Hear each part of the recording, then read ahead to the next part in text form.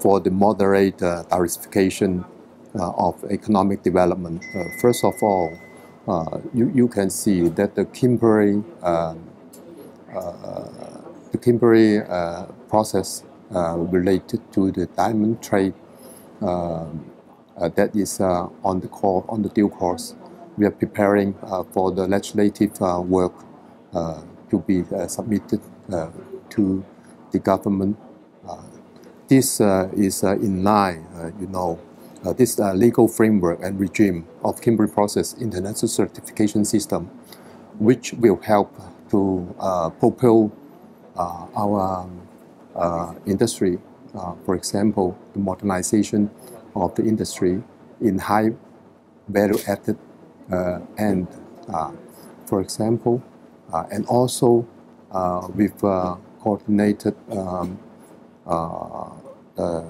in terms of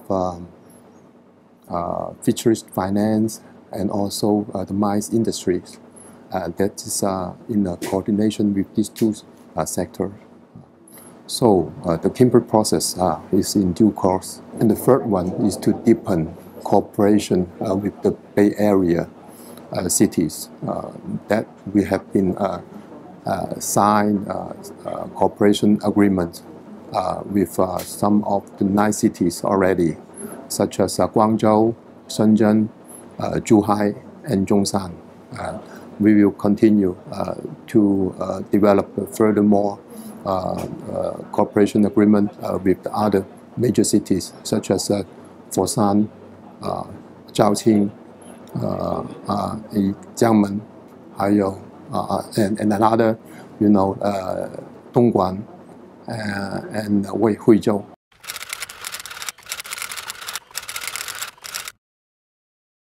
This process is we can expect that it's come to a moment that we have the conditions for not saying that's critical moment for the sudden development. It's gradually we're building up all the TCM park. That park size is 500,000 square meters, and with the planned construction area of 900,000 square meters. So until now, we managed to under the planning, complete 1/3 of the park size, and still far more to go. I think for this moment, to gearing up efforts to making account of those benefits arising from this park is still earlier.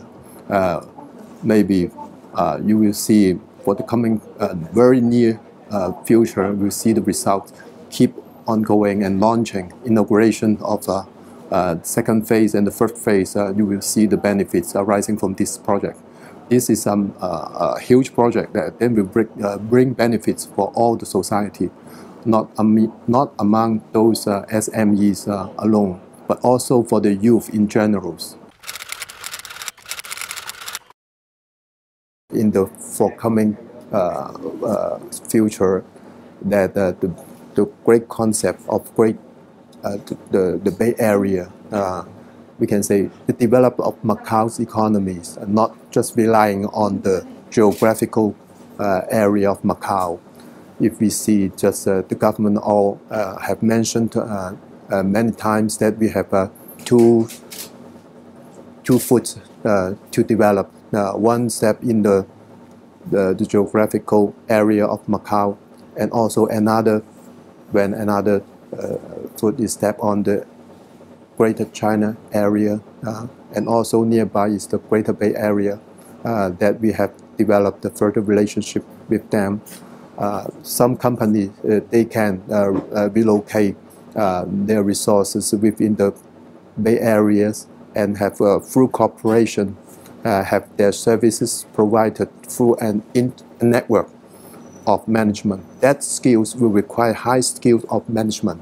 Of course, if you see services that will cross borders, nowadays have 4 modes of providing services. Not only just geographic limitations is not only the way to limit the possibility of providing services.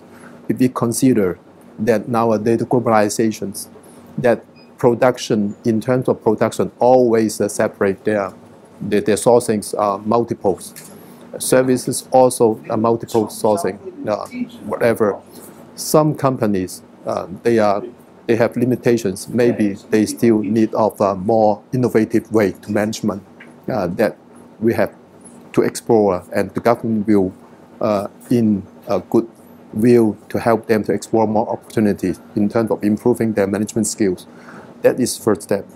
Until then, we see in a global or more